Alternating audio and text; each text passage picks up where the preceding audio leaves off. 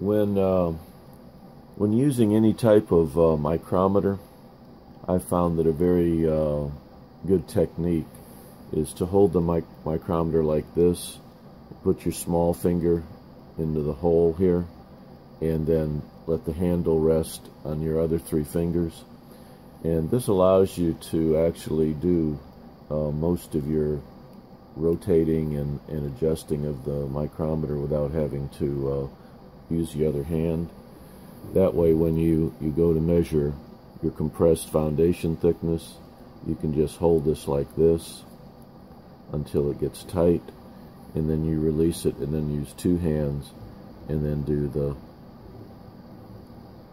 line to line adjustment to get your compressed foundation thickness.